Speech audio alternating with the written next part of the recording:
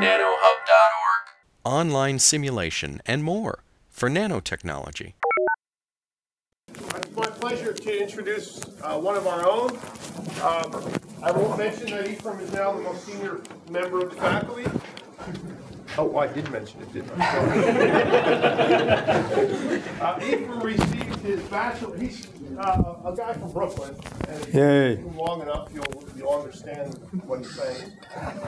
He received his bachelor's degree from Columbia, which is obvious, right? 1963, and then he moved on to. He got some. I guess he was well educated in Columbia and decided to go and get a degree in Philadelphia. So he moved to the University of Pennsylvania, where he got his master's and his PhD. He then spent some time at the Institute for Nuclear Theory at Washington, and then Institute for Theoretical Physics in SUNY, and he's been at the Niels Bohr Institute in Copenhagen. And then he came here in 1979, where he's been started as assistant professor. I assume it was assistant professor, right? It was 1970. I was an assistant professor. Yes, okay. So then he moved here and then rose through the ranks and is now a full professor. He's a fellow of the American Physical Society and has been recognized by the American Physical Society as an outstanding referee. So I just relate a story the first time I ever heard of Ephriam Fischbach. Where's Andrew Mugler? He's back there. It was in the 80s, Andrew. I was a grad student at the University of Wisconsin, and there was this paper that came out about the, we said at that time, the Eötvös experiment. I understand it's pronounced differently, but so, you know, we looked at this paper, and it was Fischbach and a bunch of our grad students. We got together, and we said, oh, you know, let's try and duplicate this and see. So we spent some time doing that. It was interesting and fun. But of course, it was not really something that a grad student would tackle, right? So other more smarter and more seasoned people went off and did these various experiments. So Ephriam was intimately tied to that. And is this the 50th anniversary of that publication for the Fifth Force? It's more like the 40th. Okay. 40th. Yeah. So today he's going to tell us about the Eötvös paradox, the enduring significance of that most famous experiment. Thanks very much, John. Thanks for this is going to be a discussion of, let's say, first let's get a point here, of what we know about tests of the weak equivalence principle, the idea that all objects fall at the same rate in a gravitational field. You'll know this, there's a long history, but I want to I like to inject some humor in my lectures where possible. All right, here's a cartoon of Galileo dropping a ball from the leaning tower. The balls are far apart, and he says, it shouldn't happen this way, I'll have to alter the data, okay? Now, the joke is on Harris, who wrote this cartoon, because in 1994, there was a meeting centering on the subject on the Fifth Force in Pisa, of course, where the tower is. The tower was closed at the time, but Anna Nobili, who ran this conference, arranged for people who were to get dressed up in period costume and literally drop balls off the leaning tower Pisa. You couldn't do that, but just for these people.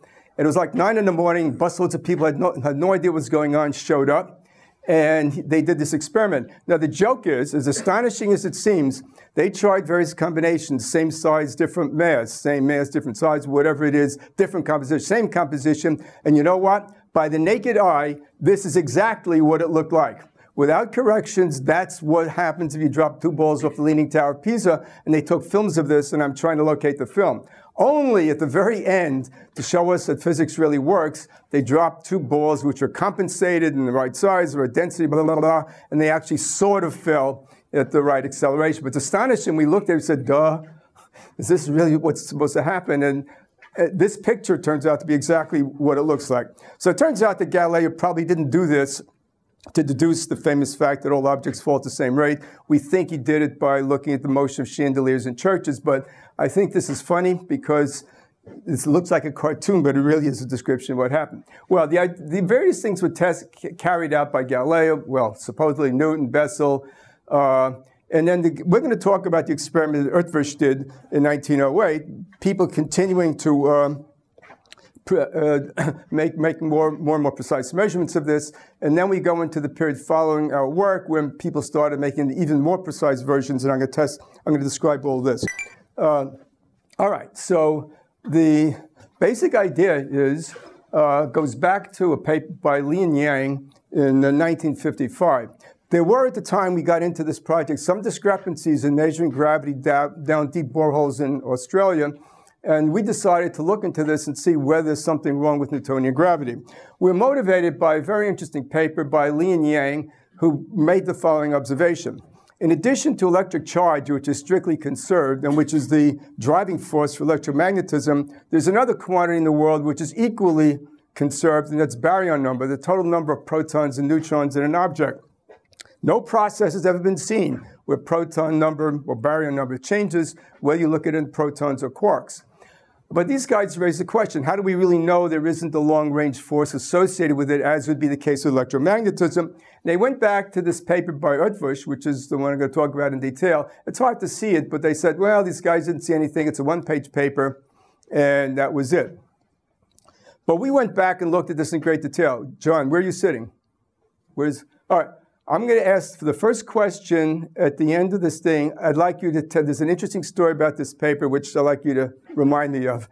There are a lot of interesting stories, but this paper is really interesting. In any case, we followed this paper and said, well, now, in the intervening period, we're motivated by the fact that various people have suggested new kinds of gravity-like forces. Okay, is it by Fuji? I'll just run through a bunch of them quickly. Here, Gibbons and Whiting. These, we'll see a bunch of curves like this which give constraints on that. Don't worry about it now, somewhat. Now, how do you construct a new theory? Let's start with gravity. You're all familiar with the gravitational interaction. I differentiate the potential, derive a force. The force looks like this. What's characteristic of gravity is that the force on an object one, well, the force depends on its mass. So when I get through dividing through, the acceleration has no reference to object one, and that's the naive description of the equivalence principle, okay? Also, in terms of its R dependence, it varies as 1 over R squared. Now, we're going to describe a lot of theories which fall into another category. Instead of it just being gravity like this, gravity is modified by introduction of some constant which depends on the compositions of the attracting and attracted masses. You can write the force that derives from this by taking the derivative and so on. This coefficient over here allows for the fact that these other interactions needn't just be as 1 over R squared. They could fall off with some faster range. Lambda is called the range of the force, and it's basically the Compton wavelength of some new particle which is responsible for all of this stuff. So if you look at this side of the thing, you recognize that what replaces the Newtonian constant of gravity is now some function which depends on G, of course, depends in some way on the compositions, and depends on space in some different ways. So what's critical over here is that this is not independent of the nature of 1 and 2, and points to some new fundamental force. And either the variation with R or the fact that it depends on composition are two deviations from Newtonian gravity that we're going to look at. How do we construct a theory like this? Well, it's really easy. You don't have to know field theory to recognize the simple Feynman diagram. We have two particles, 1 and 2. They interact by exchanging some particle which has a mass of mu. And the interaction associated with this would exactly be of this form, where alpha is some new fundamental constant relative to gravity. And lambda is, again, the range. Now the lambda is given by a formula. It depends on the Compton wavelength of some new quantum. If you're in the world of electromagnetism, the quantum is light. The mass of the photon is 0. Lambda is infinity, which means that you get the 1 over R squared force.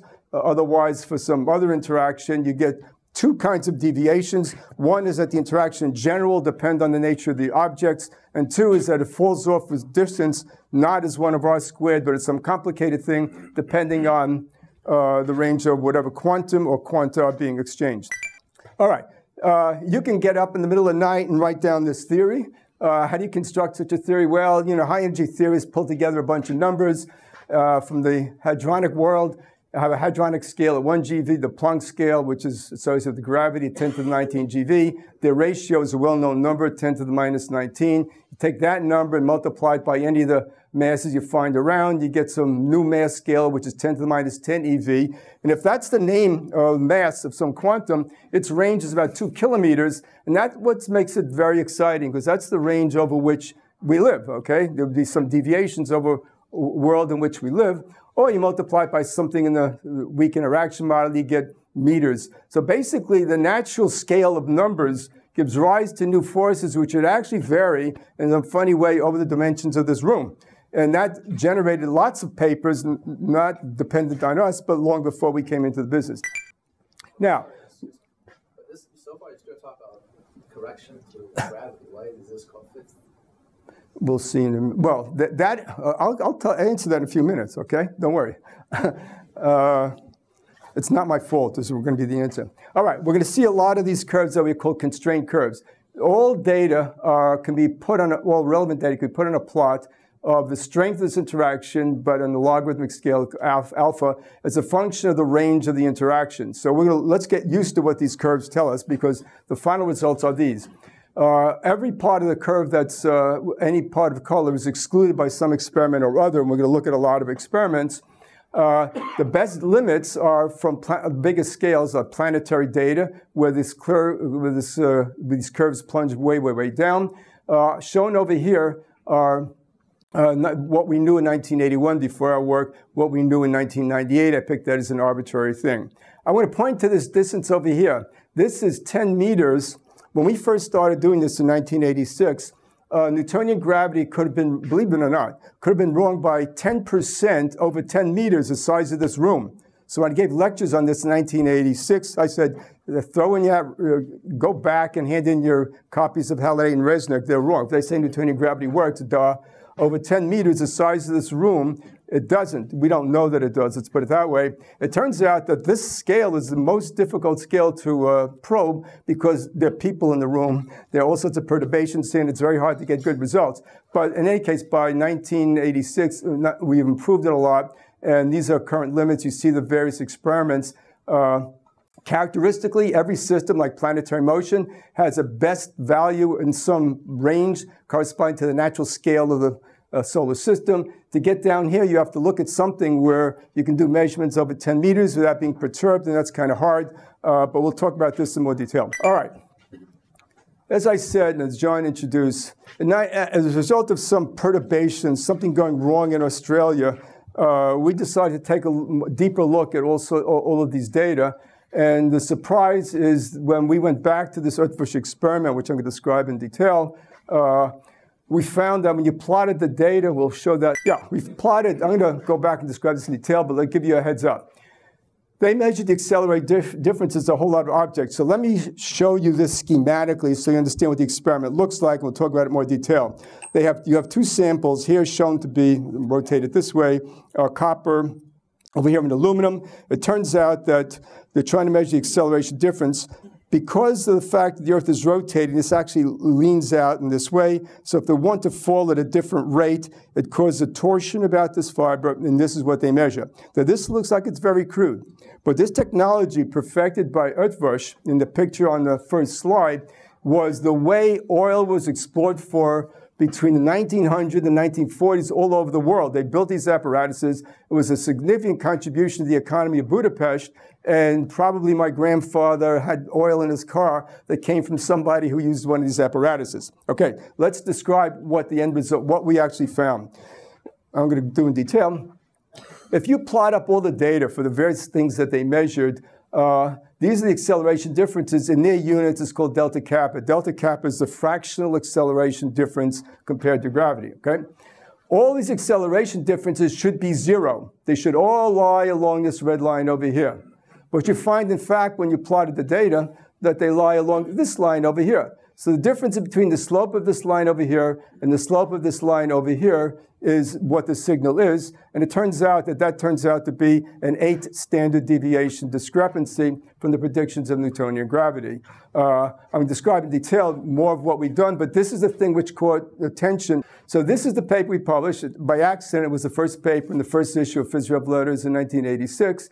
And this is now what the apparatus actually looks like in the case of Eötvös.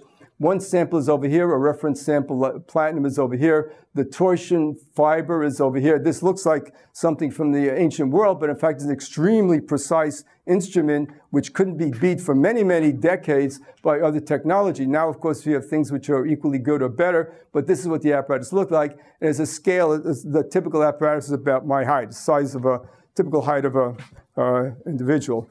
All right. Now, to answer the previous question, in fact, the name fifth force was not ours. Let's see if it's in the Times. Yeah, here it is.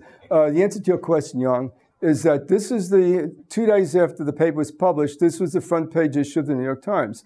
Hints of fifth force in universe challenged Galileo's findings. We never called it that, but that was their guys did that, and it stuck. So this is generically, this is their work, and describes in detail. Here's a picture of objects falling. Here's a leaning tower of Pisa, which you just introduced. Okay, here's a blow-up of the picture. And this is a whole description of us. We had nothing to do with that name. That was printed by the New York Times. So, all right. So I say the original fifth force because at the end of this talk, there's this X-17 particle, which itself is calling the fifth force. So we're the first fifth force, so they're the second fifth force. If you keep track of it, we'll all have fun. All right, so now let's write down and describe in detail how this fifth force is represented. Here's the potential from gravitational interaction of two objects. Here is this new force. It's written in exact analogy to electromagnetism. F squared replaces E squared, the electric charge.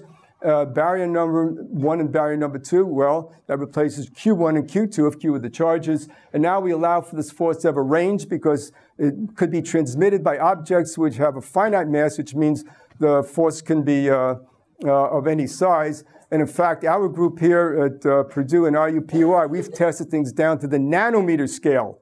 Nanometers, and at the other end you have galactic scales and so on. So let's allow lambda to be whatever it is. And so I simply combine these two by just factoring out G1 and M2, just rewriting all of this. The new interaction looks like gravity modified by some constant, which you're trying to determine. And because you're measuring the acceleration, it's the barrier number divided by the mass. We use the notation of mu is the mass of something in units of hydrogen, so these numbers B over mu are the relevant parameters where everything's normalized to the mass of hydrogen, which is 1. And so this is what the new interaction looks like. So here it is. Hydrogen mass is the normalizing thing, and we're looking for the presence of this. How? Because the potential is going to depend on B1 and B2. If B1 is the Earth and B2 is a whole bunch of samples like this over here, the acceleration difference is going to depend on the difference of B over mu for whatever samples are being used, and the scale is set by the mass of whatever it is.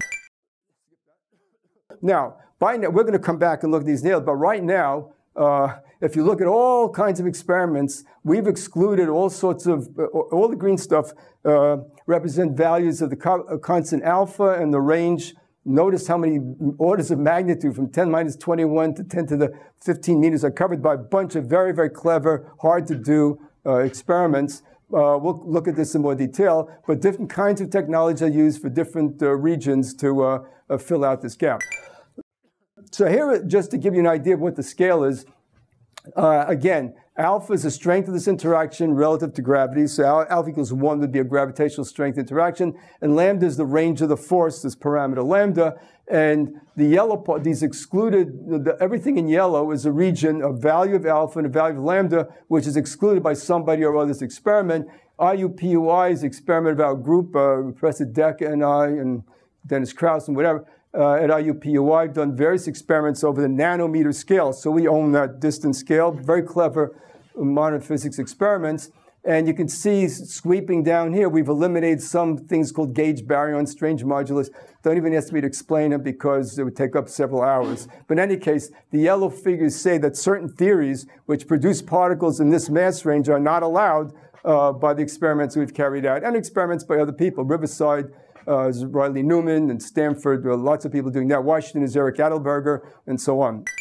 All right, now, having said all of these things, so what is the Eötvös paradox? The paradox is the inconsistency of these three statements, and this is a talk I gave at in Hungary over the summer. 1919 was the 100th anniversary of the death of Eötvös. There were all sorts of celebrations all over Hungary, including one where I gave a talk, which essentially this is the subject of the talk. So what is the Eötvös paradox? The paradox in its basic form is that we have three statements, all of which we want to believe. One is that Eötvös did the experiment correctly. Two is that our reanalysis of the Eötvös experiment leading to the fifth force is also correct. And three is that the results of many, many experiments aimed at finding the fifth force suggested by 1 and 2 do not confirm its existence. So if you believe the Eötvös, yeah? So had the Eötvös experiment been repeated? Well, that's... Is that number 3?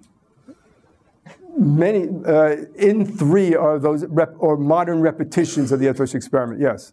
So why shouldn't we just assume that there was a mistake in that experiment? Because, well, that's what the whole of the rest of the talk is about, okay? I did not pay him to ask that question at this time, nor did I pay young Chen to ask his question when he did. Okay, well, I'd be happy to do so. So what I'm going to do is go in detail and explain why we think Eötvös did the experiment right, and why our analysis is correct, and why all the experiments saying they don't see anything are also correct. So it's not trivial. And the short answer to that question, Rhodes' question, which is very good, is that when you ask, did they repeat his experiment, they repeated the idea of his experiment. And the difference between the idea of his experiment and the actual experiment, that's what's really critical, and we want to talk about that. That was in part the subject of the thesis of my last student, Mike Medites. Mike, are you here anywhere? Vanished. Okay. So he's afraid to be blamed by some of the guys over here. All right. So now we're going to go in detail and describe what the issues are. Now, this is going in 3 parts because I'm going to answer Rudolph's question. The first and the most difficult part is to say, why do we believe, most of the attention I'll devote is to why we believe this experiment was right. Well, this is the apparatus. He was, of course, the great genius of this technology. Although it looks like some primitive thing, the apparatus, is, as I said, is extremely sensitive. And as the experiment was written up, we know he took care to eliminate a lot of the problems. He was the world's expert. Thermal gradients, he worried about air currents. If you read the papers, changes in gravity gradients. If you look around this building, there are, of course, gravity gradients because there are other buildings. But when it rains, there's also a change in the gravity gradient because water soaks into the ground outside. So you have to worry about all of these things. His technology allowed for this. Effects arising from electromagnetic fields. Well, in these walls over here, you can't see. This is a triple-walled thing over here to keep both temperature and electrostatic effects at bay, so to speak. Of course, a lot has to do with many, many people drilling down and looking at what could go wrong. I don't have time yet, but at the end, if there's a question, I had several interactions with Feynman over this thing. It turns out that this paper appeared about 2 weeks before the tragedy of Challenger. So before that happened, Feynman and I had some interactions.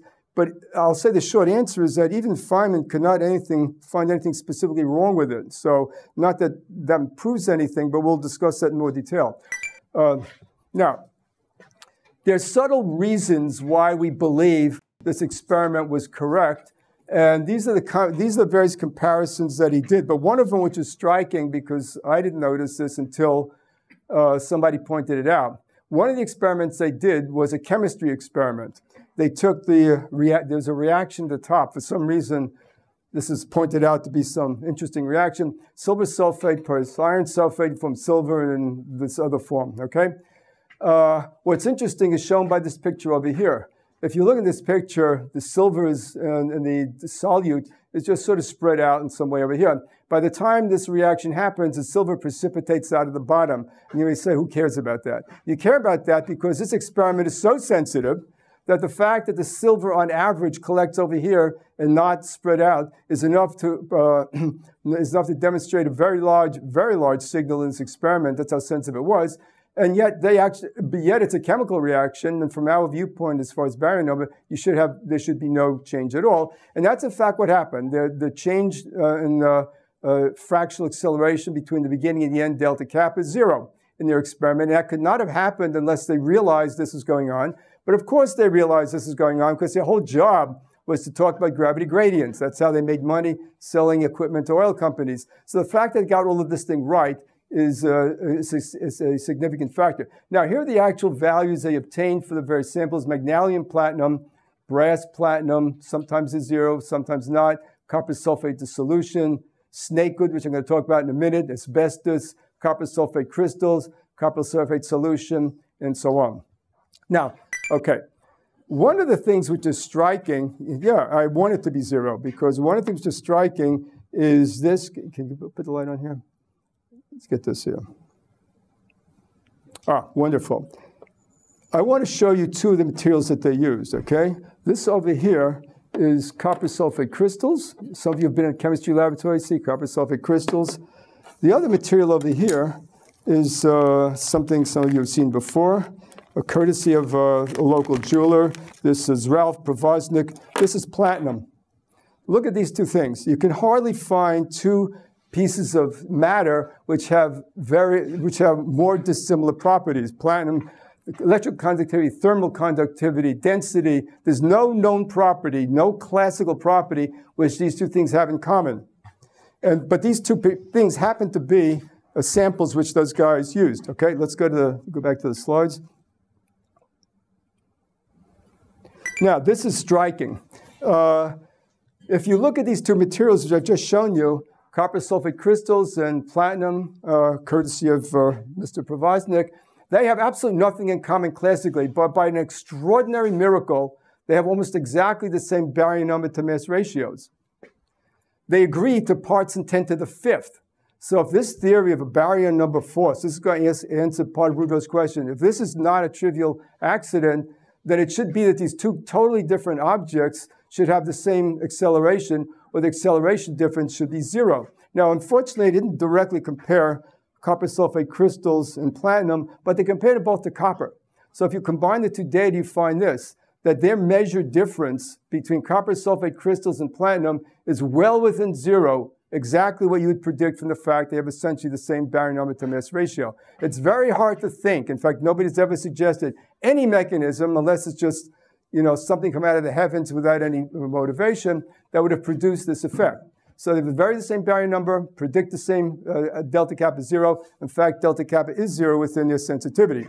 It's hard to look at this, in addition to the pattern of all the lines, and say, whatever. I mean, it's just an accident. In my world, 8 or 9 different accidents is actually a real effect. Now, one of the other materials they used is something I invite you to look at, is snakewood. This is a piece of snakewood. Unfortunately, when I was doing this work, I was on sabbatical at the University of Washington, which has a very big, state of Washington has a very big forestry effort, as we do at Purdue. And I was given a lot of help by these guys. Snakewood is apparently one of the world's densest woods. You feel free to come up and touch it. It's extremely expensive. And when we went to do our analysis, we wanted to know exactly what snakewood was. Well, they told us what it was. We found out that it's used for making violin bows, if you're rich enough to own a violin bow made out of that. And so we went and bought this from a violin bow maker. Seattle's, of course, a very big cultural center. And we sent this out for analysis. The theory group there paid for the analysis. And when it came back, it was, this is it. It fit in exactly on the line along with everything else. So they picked a random bunch of stuff. We don't know why. Copper sulfate crystals, platinum for whatever reason, snakewood. I will tell something funny about snakewood, which is, since I like to have a sense of humor, I was on sabbatical with my student, Carrick Talmadge. This was his PhD thesis. And he decided to evaluate the baryon number to mass ratio of all the woods that are all the different kinds of wood that's known. And he sat down, he made a huge table out of this. And it turns out, first of all, which makes it clear that baryon number to mass ratio is something unusual, that all of the different woods, balsa, whatever it is, snakewood, pine, all have very nearly the same baryon number to mass ratio. And that number is essentially indistinguishable from the baryon number to mass ratio of cellulose, which is the major ingredient of wood. And so it's interesting that if you want to know incidentally what the baryon number to mass ratio is your favorite tree, here it is. when we wrote up this paper for review, Carrick Talmadge wanted to put in a table of the baryon number to mass ratios of 20 different kinds of trees, okay? And I said to them, this is going to Annals of Physics. This is a high energy thing. Why do you want the baryon number to mass ratio of trees in this paper? The referee's going to laugh at you. He said, come on, Ephriam, do it. I said, all right. The referee will reject it, so on. Well, the referee didn't reject it. So if you go to table 9 of our paper in Annals of Physics, and you want to know the baryon number to mass ratio of your favorite pine or oak or whatever, there it is, ladies and gentlemen. Okay, our service, contribution to society. So hopefully it's more than that, but at least that's true. So Carrick turned out to be right, and I'm glad to say it's table 9 and Annals of Physics and so on. All right, now. Yes. So baryon number over the mass ratio should be a constant, right? It's an intrinsic constant. It's a constant for any particular material, like platinum. Well, I'm sorry. What is? What's? I'm sorry. What's the question? So most of the matter is made up of proton and nucleus, right? Nuclear proton neutrons, right? Yeah. And their mass are fixed. Yeah. So mass is proportional to the number of proton and neutrons, right? Now if you add them up and you take a ratio, you cancel out the number. So No. Okay. Let me ask you. Let me answer. No. The baryon number to mass ratio reflects the fact, and it's going to be an upcoming picture, but I'll say right now. I'm going to show you a plot of baryon number to mass across the periodic table. The observation he's making is correct, that basically baryon number to mass ratio of everything is close to 1, but those differences are exactly what this experiment measures, because iron, which is the most tightly bound thing, has the biggest baryon number to mass ratio, and hydrogen has the smallest. But those small differences are exactly what this experiment is sensitive to. So all working to the difference between the difference between the actual baryon number to mass ratio and 1. That was your question, okay? So small differences are exactly what those results sensitive to. You'll see it in a minute. The difference is the electrons. The electrons are the same number as the protons. So exactly, right. All right, so let's go to the next slide. Let's see if I want to... Next slide. What? We're here. This is the next slide. This isn't it? Yes. Oh, okay, here it is. All right. We'll discuss. I know what the question is. We're going to come to it in a few seconds. All right, so here it is. Now we're going to talk about what this boils down to, and bring in the interaction between Eötvös and Einstein. One of the points we emphasize is that it is clear on the one hand that Einstein was influenced by Eötvös. In his famous paper in 1915, he cites Eötvös for pointing out that little objects do in fact fall at the same rate in a gravitational field. Now here's the interesting result. When you actually look at his results, forget about the interpretation that we're giving in terms of baryon number. You see that of this thing, 7 out of the 11 data sets actually aren't delta cap equals 0, aren't really overlapping. And this one datum, this one thing, just comparing water and copper, differs from 0 by 5 standard deviations. Now that one datum by itself, if you had a 5 sigma effect now, you'd say, well, publish it, and that would be a real discovery. But the whole of this thing, all of these taken together on that plot, is really an 8 standard deviation effect. So the question is this. Eötvös got all these results in 1908. He never published them in his lifetime, and he died in 1919. So the question is, why not? And the indications are from a lot of sources and a lot of things we've put together, is that Eötvös wasn't happy with the fact that his results weren't as close to 0 as they should be, and as Einstein assumed they were, and so on and so on.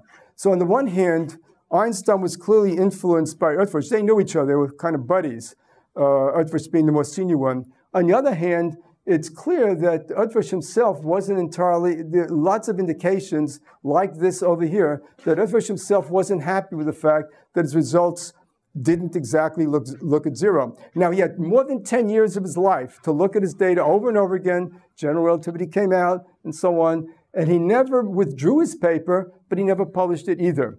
And that's one of those puzzles about the history of this whole process, why he didn't publish it, why he didn't withdraw, what he thought about it. His co-authors in the beginning of the paper that was written up after he died said, he wanted to do it over again, blah, blah, blah, blah, but it was never done. And so this is the suggestion, among others, that Eötvös himself may have been unhappy with the fact that his data didn't exactly agree with the predictions of general relativity, and suggests that he must have checked this and gives us more confidence that he may have done this correctly. Now, great. This is an answer to your question over here about materials. I'm plotting on this graph over here the baryon number to mass ratio of all the elements. Let's see if we can, I'll just leave it this way. The baryon number to mass ratio of all the elements. The red lines refer to the samples, the elements which actually existed.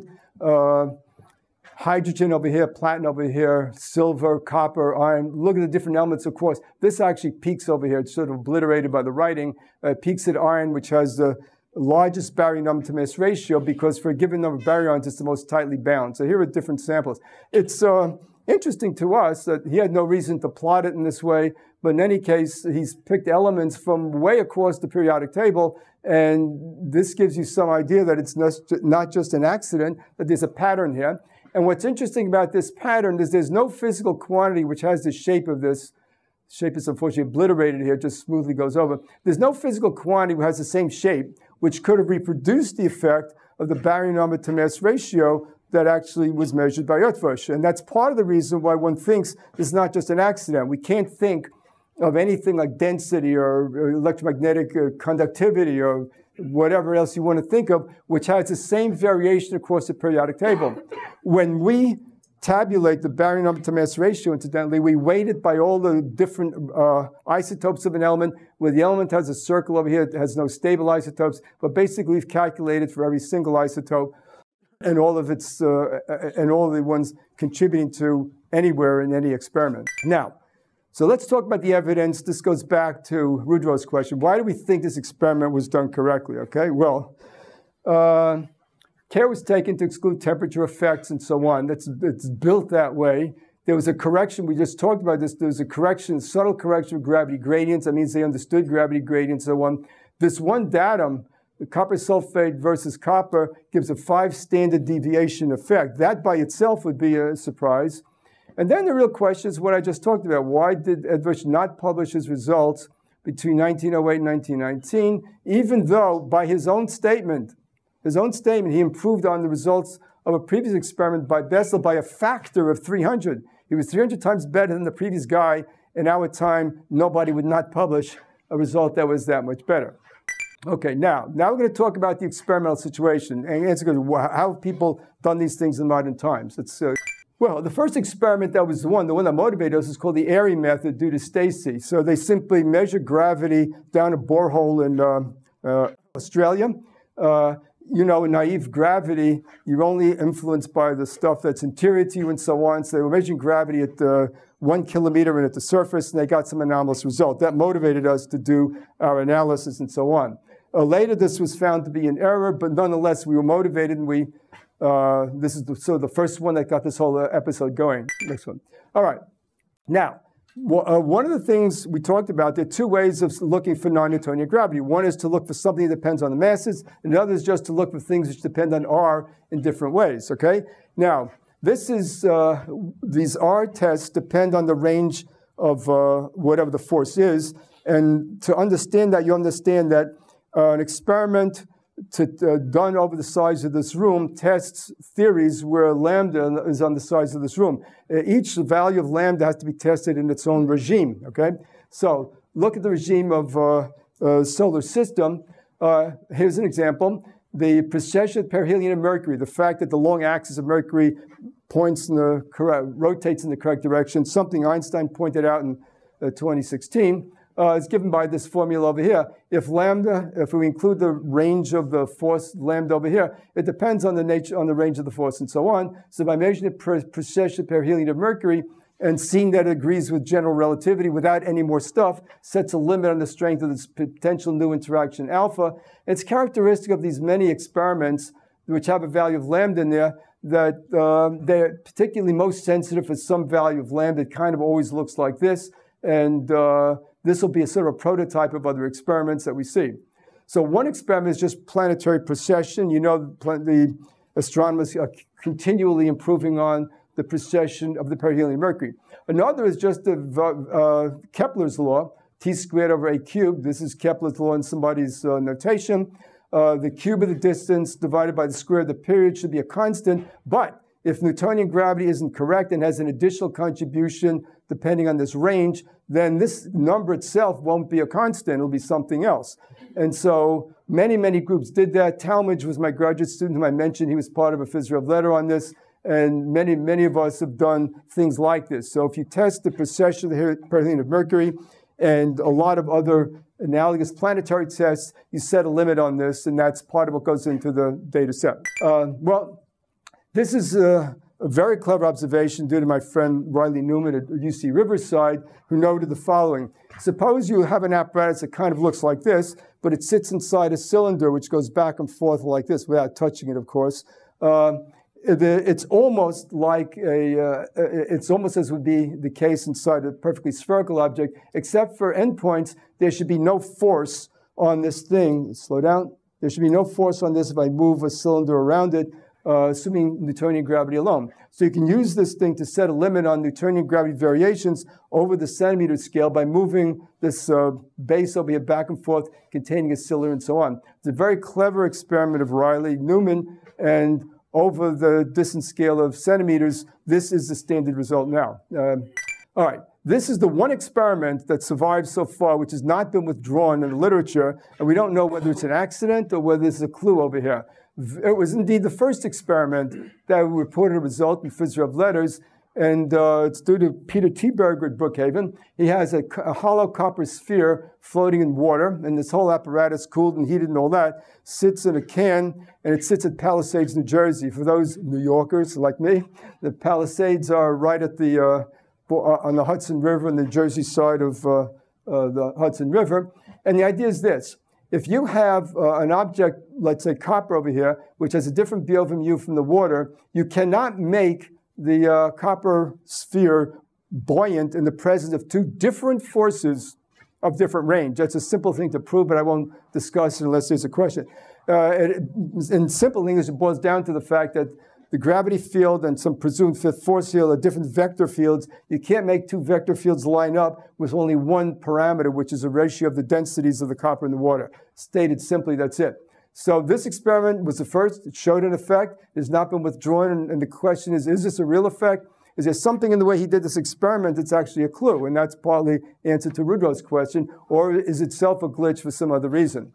All right, this is a picture of the Washington experiment by Adelberger et al. You can hardly see it, but all you want to see is that there's a lot of complexity in here, essentially rebuilding this apparatus, but with many, many, many more sensitive corrections, essentially making the test masses, which look the same to the outside, but have different compositions, orienting them, depending on how you position the rods, as a better version with essentially four masses, doing essentially the same thing that Eötvös did. Now, the answer to Rudolph's question is we don't know whether having the better apparatus that he did over here is why he doesn't see a signal, or maybe he's washed out a signal that was present in the other experiment for some other reason. That's an interesting question. But this, to answer your question, this is what a modern experiment looked like. I think there's some other pictures of it as well. All right, so here is the same app. This is that apparatus shown in more detail. Obviously, it's polished. You don't have to worry about all that. And the masses sit on these turntables over here. Adelberg has done many, many versions of this. He's extremely careful experimentalist, and there's no evidence from his experiment of something like what Eötvös did. All right, this is now our experiment at IUPUI. Now we're down to the nanometer scale. In this case over here, a ball attached to something moving it back and forth, moves back and forth over a substrate with two different materials. So it's, again, a composition-dependent experiment. And if there is a difference of composition, of interaction strength between the gold-covered silicon sphere and those two things at the bottom, then it's going to create, up and down force on this cantilever, and it's going to drive it at the resonant frequency. You move this up and down, slides across cantilever, and if you drive it at the resonant frequency, you'll get a signal. And of course, we've not seen anything in that experiment. So this is one of the experiments that sets the limits on very, very small distances. Here it is, the micron scale and so on. The separation is in the nanometer scale. So we set some of the best limits at that range. Now, given, this is what I showed before, but this is given again The yellow part is excluded, and there's RUPY. These are our two experiments, showing you different parts of it. I don't have to go through this in detail. Again, filling in part of the world, saying we don't see any composition-dependent effects going down to the nanometer scale. Next. So where is Eötvös on that? Eötvös wouldn't. The Eötvös experiment isn't plotted on this experiment. It's just us. Where would it be? Well, the difficulty with the Eötvös experiment is somehow you don't know what his actual source is. In all these experiments, you know what the source is. If you assume it's the Earth, then it's whatever the radius of the Earth is over here. But it would be, in terms of its strength, it would be somewhere in this range over here. Yeah.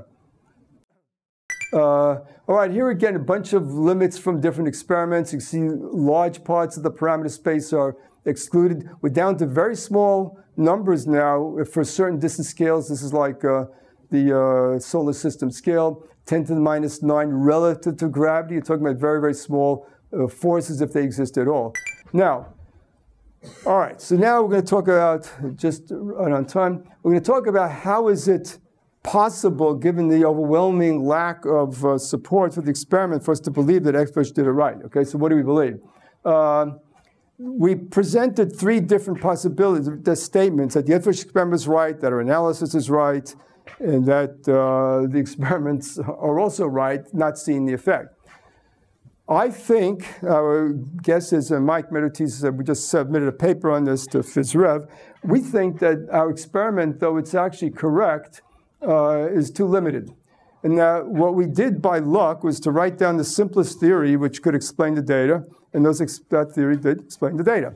On the other hand, you can write down a very large class of theories which also could explain the data, and that was in part what Mike's thesis. Joseph, are you here? Joseph Berthaud is my current graduate student. Mike Medotis was his predecessor. With the help of what we now call the Berthaud function and other things, we're considering more general mechanisms which could embody the same things that made the Eötvös experiment work, but built on the fact that we may be washing out an effect by looking in the wrong direction, okay? So what it says over here at the bottom is what the clue is. In fact, it's likely that any interaction whose charge is barrier number B would work, not necessarily the simple formula that we wrote down when we published the paper. So, like, I mean, this really feels like p-hack, right? I mean, it's like you've taken an experiment that was originally done to look at one thing and reanalyzed it, putting in other parameters. And one of the ways that you, in some sense, find these things go is that after you p-hack something, you go back and check it, and the effect goes away. Right? Well, I'm not sure what... that could be another explanation of what's going on. Well, Eötvös was a bit optimistic on his error bars. Okay, so let's go. Okay, I'll answer. Eötvös was the world's expert in gravity at his time. His error bars are completely consistent with the data that he published. Okay, we have all sorts of results in his data. Everybody's checked that. His error bars are not too big and not too small. But and is this experiment ruled out by these recent experiments? no, that's what I'm saying. No, I want to make the message clear. This goes back to Rudolph's question. Nobody has taken his apparatus and built it and done everything exactly the way they did, okay? People have tested the idea. They've tested our formula. The idea, nobody has gone back and tested done his experiment his way and so on. People have tested, because that's not interesting. People are interested in the fact that there's a presumed fifth force with certain characteristics. None of the experiment, or very few of the experiments, in fact, none actually repeated the Eötvös experiment. People tested the idea. We could have written down the wrong formula, the wrong representation of what we think Eötvös did, and in that other picture, something else could have been true. So if there's a force coupling to barrier number, but it's coming from well, here it is. We're going to talk about it in a minute. If there's a force coupling to barrier number, it doesn't come from a mountain. It doesn't come from a bunch of lead bricks. It doesn't come from anything in the room. It comes from dark matter, for example. None of the experiments that have been done to date would be bearing on that. That's the question. So it's something in the way Eötvös did the experiment, which we don't understand. But it's nonetheless an astonishing coincidence, if nothing else, at the ridiculously small level that all of his data plotted in that way give you an 8 standard deviation effect. If you can create a theory that will make that happen by accident, I'd like to hear it. But that's what the surprise is. But that's how p-hacking works, right? Well, we're not p-hacking, we're just plotting his... Reanalyze something using No, we're simply saying, let's plot his data as a function of this thing. That's not p-hack, we're simply, let's plot it. He never plotted it, so we're not reanalyzing it, we're just plotting it versus a new theory. All right, let me go on to the next thing. All right, so here, so let's talk about, and here's an interesting example. Well, this answers Francis' question in some way. The simple experiments that have been done take a very simple expression for what the signal would be in their experiment. In reality, the details of the experiment are much more complicated. There are many, many more terms which could enter. This is what Mike Mitterty showed. There are many more interactions which entered, to which these experiments are not sensitive. I'm going to say that again. If you write down a general theory, which Mike did in his PhD in a brilliant way, there are many, many more terms over there. There's just the Eötvös experiment, which I just described, is sensitive just a small number, but there are other terms in here, which these guys ignore, don't pay attention to, whatever. It is possible that somehow or other there was a source due to dark matter or whatever it is, where these terms are really important. And that's partly what Joseph was working on with our group. But you can see this is one line. Here there are many, many more interactions which nobody else worries about. So maybe in those interactions, because the experiments are what they are, that's the source of the effect. But that's the part of the paradox. Okay, so here's a resolution which addresses part of what Francis' question is. Well, what could the answer be? There could be other things like baryonic neutrinos, okay? That would not have shown up in a lot of these experiments, period. A baryonic force is somehow activated or catalyzed by the Earth's rotation. Nobody's looked at that. There could be a new kind of gravitational force interference with a new force.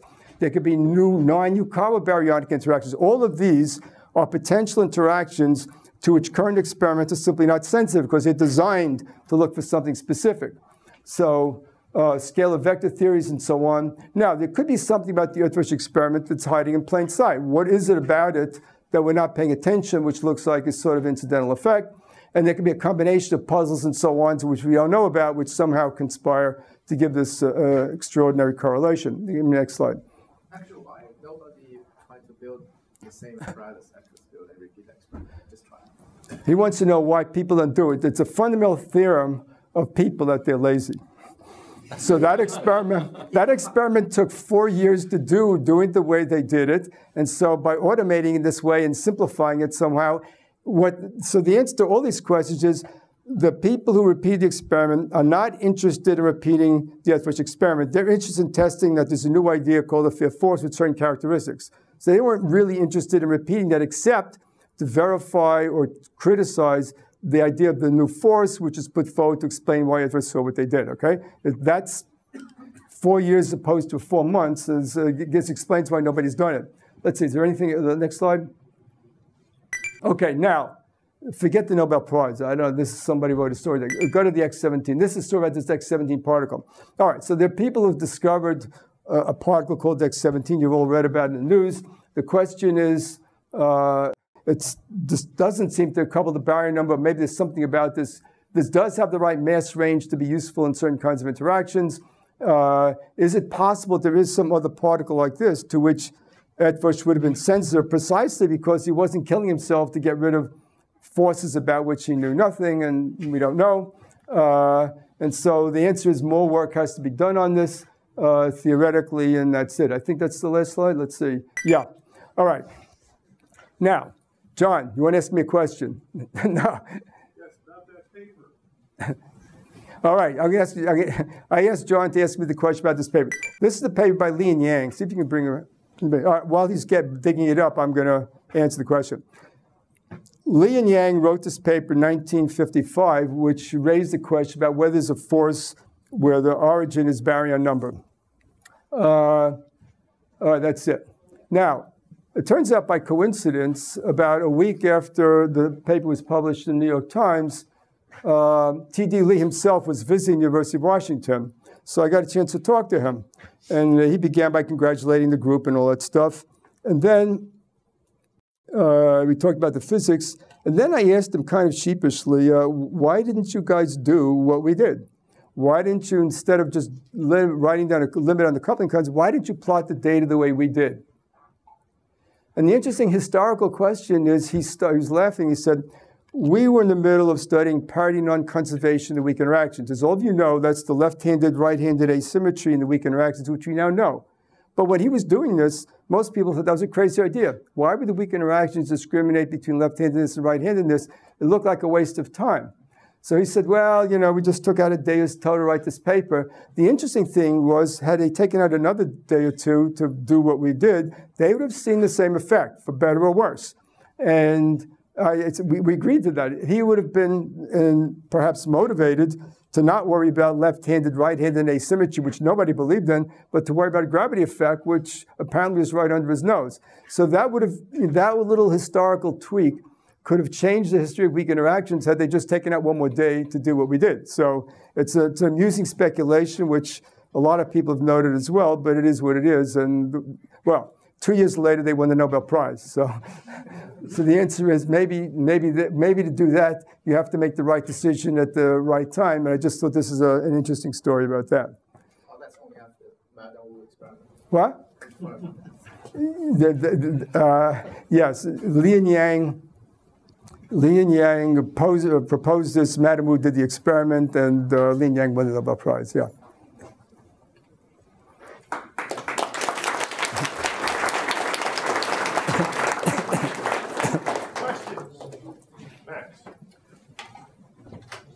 We all know that Newtonian law is wrong.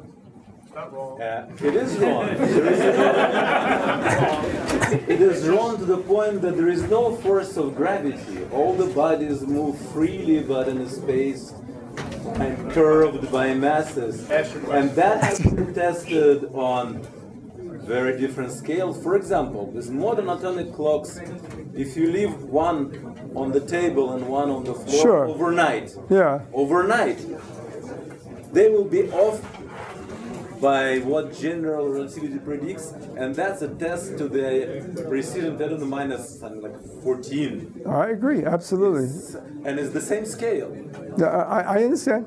That's part of the, we agree that general relativity works, and part of the question is, why does it work, given the, well, we know now that it works. That's not an issue. The question is, going back, what would have happened if Einstein didn't believe in the Eötvös experiment? Yeah, it's an independent question. General relativity works. It has nothing to do with a potential fifth force and so on. That's all. I mean, there's no contradiction there. Or at least I don't see a contradiction. Any other? Yeah.